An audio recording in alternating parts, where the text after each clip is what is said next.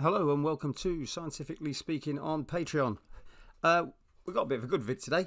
Just more confirmation of the things that I'd said about a human heartbeat, where blood coming in, which contains the energy, energizes the chamber of the heart, creates a Fibonacci spiral of electromagnetism, which crosses the heart wall as electricity and then reacts with the other heart wall of another Fibonacci spiral. And this pumps blood in. I'd said that's how hearts work, and then I explained about magnets and how magnets had a heartbeat, and that was the shape of the actual field.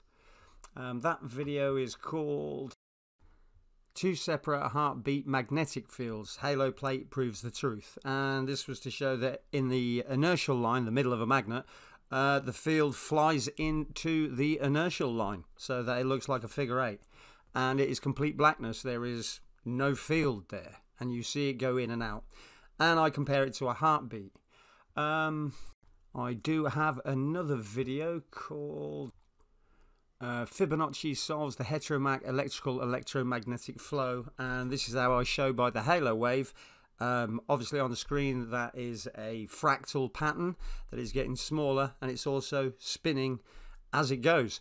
So I've always described the heart as having a magnetic field that spirals in, that the electric field of the heart, that's what it does to the muscle. So it causes a rotation of the heart muscle to squeeze all the blood in and out of your ventricles.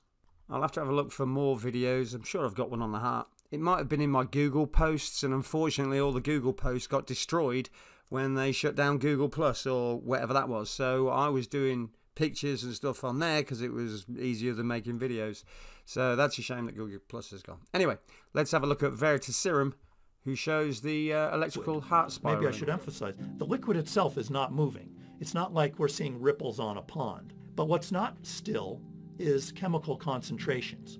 You can see these blue waves in the BZ reaction that are chemical waves, not water waves, and they will just propagate, and they move at a constant speed, or they can look like a spiral that just grows and grows and spins around. And what's really spooky and uncanny about this is that the same phenomenon is seen in the heart. You can see spiral waves of electrical excitation in a heart that look exactly like the spiral waves in chemical oscillations. Is that the same phenomenon is seen in the heart. You can see spiral waves of electrical excitation in a heart that look exactly like the spiral waves in chemical oscillations. Is that the same phenomenon is seen in the heart. You can see spiral waves of electrical excitation in a heart that look exactly like the spiral waves in chemical oscillations. So I've said that energy travels in a double helix vortex, clockwise and counterclockwise, and that's what's happening in your heart. So we just saw the spiral there.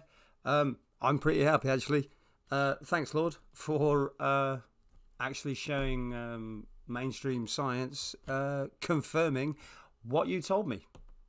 Thanks everybody. Thanks for listening, and I hope that brings you closer to the truth that it was God that showed me all these visions of how everything works, because I have explained this on videos and in several different ways of how things pump and how they're like a heartbeat. Those kind of things I've explained on video many times, because obviously if I'm talking about a heartbeat, I'm talking about a double helix or a Boris field. I'll try and find the other video. I'm pretty sure I've done a heart video, but I can't seem to find it in my YT studio. All right, thanks for listening, and we'll have some more spring stuff coming soon. Thanks a lot.